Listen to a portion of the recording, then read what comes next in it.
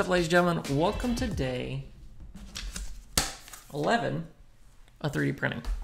If you've been following along with me, we're now starting to get in some basic troubleshooting of simple prints. And the first one is a really easy fix. It's called ghosting. Now, ghosting, I've got on this camera down here. Ghosting is when the print does not have a uniform look to it. You can see this hole right here. The feature of it is kind of repeated several times, and we have this wavy texture on the surface.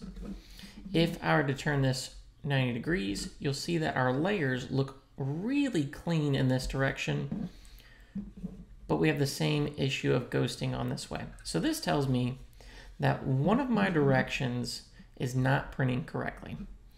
One small fix, and here's the next print. You'll see that we fixed that problem right away. All right, so what's the problem? You got three axes. You got X, Y, and Z. One of your axes is off. Now, you have to figure out which one it is based on how you print it on the plate.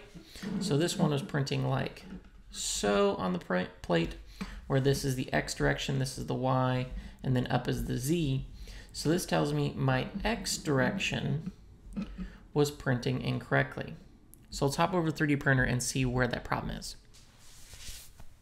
Just doing a very quick look, I noticed that the X tension belt was very loose. So we just fixed that really quick by twisting the knob on the right hand side until we have, I would say, a comfortable amount of tension. Now, I don't think there is a perfect number here because your belt actually has some bands on the inside to prevent from overstretching.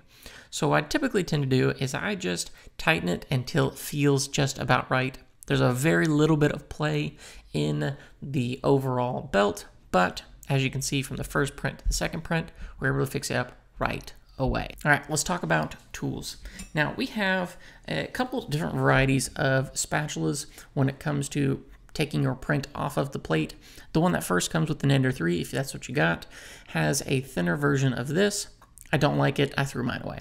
Instead, I replaced it with this one, which has a thicker piece of metal with a beveled edge. That beveled edge is like my favorite part about this whole tool, because if you get a scraping kit from Amazon, I think I got the same from Amazon, but this is just flat pieces of metal with no beveled edge, and watch me struggle getting this print off the plate using these versus this. Now, I don't have a video clip of me getting this off of the plate because this is just kind of off a recent video clips being done, but I really struggled trying to use these new ones. Now, there is one saving grace that I do like about them. So if you're only going to get one, do this one.